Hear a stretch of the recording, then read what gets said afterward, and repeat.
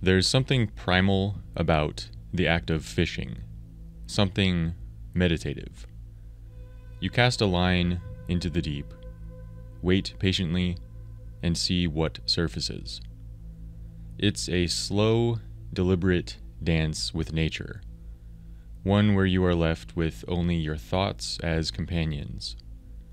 But beneath that calm exterior lies the undercurrent of a much darker truth. We don't really know what waits in the depths, and it's from that quiet space of uncertainty that a new subgenre of horror has emerged, what we might call fishing horror.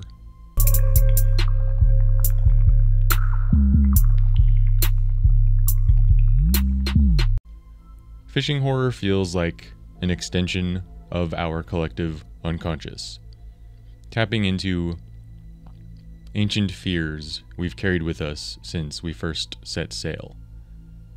It's a reminder that as much as we like to think we've mapped the world, we've barely scratched the surface of what's beneath the oceans. H.P. Lovecraft once said that the greatest fear is the fear of the unknown, and nowhere is this more palpable than in these murky, haunted waters. Whether it's the inky abyss or the creatures that dwell unseen below, we are fishing not only for food or sport, but for answers to questions we'd rather not ask. Take dredge, for instance. You set sail on an ordinary fishing boat, just a lonely fisherman trying to make a living. But as you navigate the waters, pulling up fish that are, at first glance, entirely normal, the tone shifts.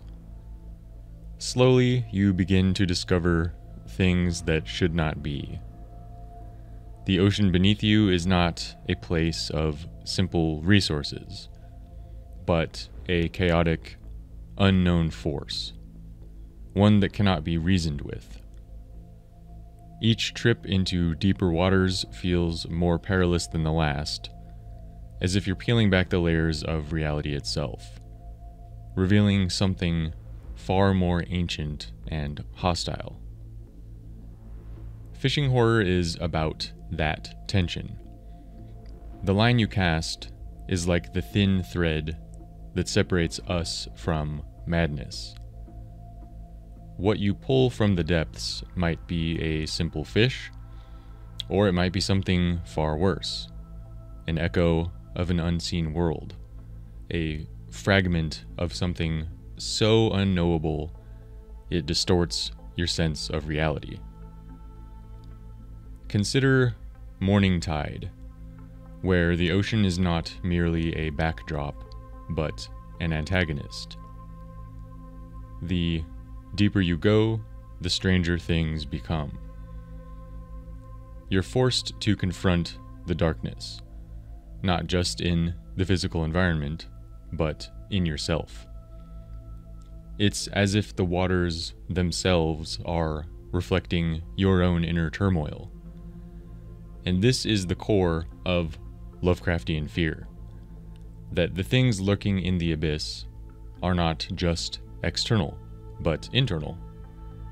The monsters are out there, yes, but they also live inside you. Fishing horror taps into a different kind of anxiety than other forms of horror do. There's no fast-paced chase, no immediate danger, but rather a creeping dread, a slow realization that what you thought was benign is anything but. Games like Fishing Vacation and Lure play with this idea.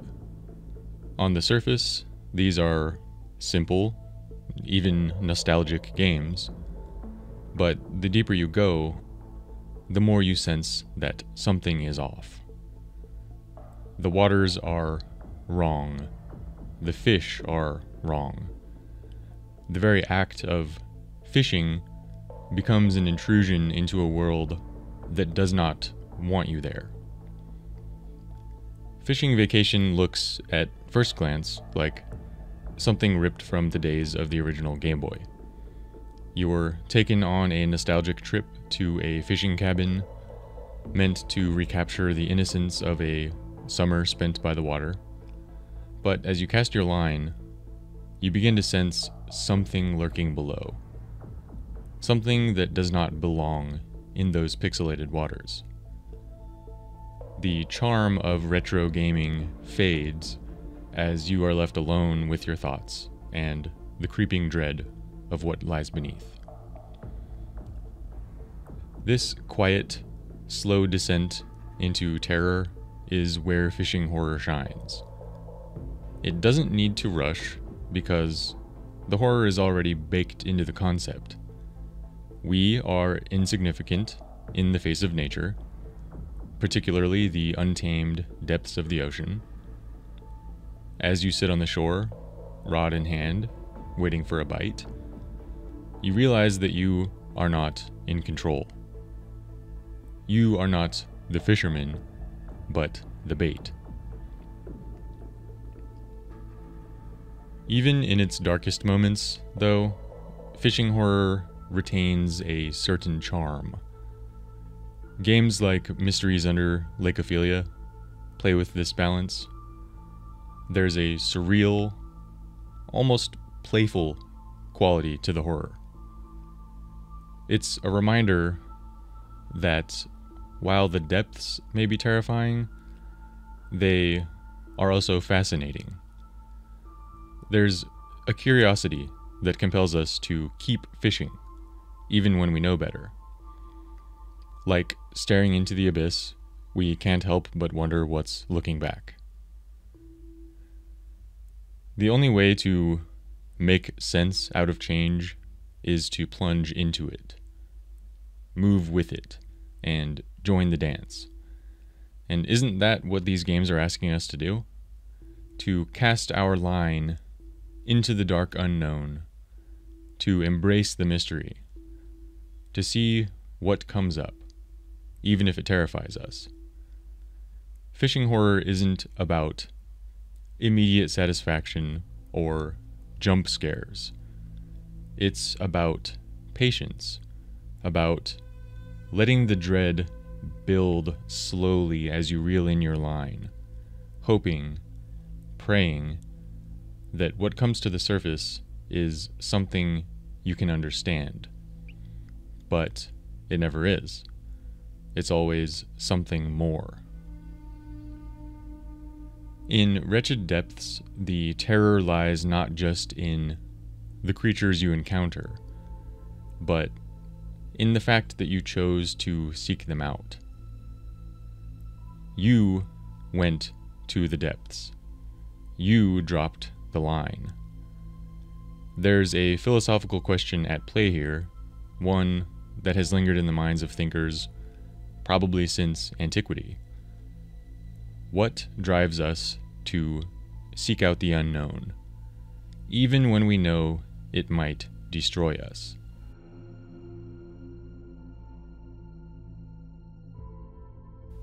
In these games, there's a clear echo of Lovecraft's mythos.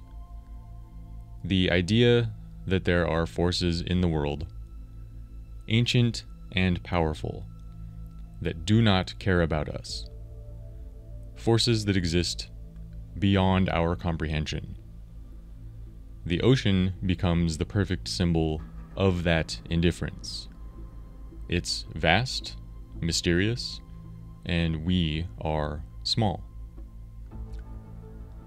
As you sit at the edge of a lake, casting your line, you are reminded of how little you know. The surface is calm, but below, the darkness stirs. Fishing horror plays with that contrast, the calm, idyllic surface, and the roiling chaos below. We are creatures of the land, and to step into the water is to enter another world. one we do not understand and cannot control. In the end, fishing horror is a meditation on our relationship with the unknown. It's not just about the ocean, but about our own minds, our own fears. And what lies beneath the surface of these games, and of ourselves, is something we can never fully grasp. But we keep fishing, keep casting our lines, hoping that maybe, this time, we'll pull up something we can handle. And isn't that the beauty of it? The mystery is the point. We are not meant to know all the answers. We are meant to keep searching, to keep fishing, to keep exploring the depths, even if we fear what we might find. If you enjoyed this video, please consider subbing to the channel for more deep dives into horror, as well as some spooky playthroughs accompanied by my beautiful voice. I've put a list into the description of this video that includes as many fishing horror games as I was able to find, and I'll keep the list updated as people add more games that I may have missed into the comments. So if you're watching this in the future, the list should still remain updated as long as I'm still alive and kicking. Thanks again for watching, and until next time.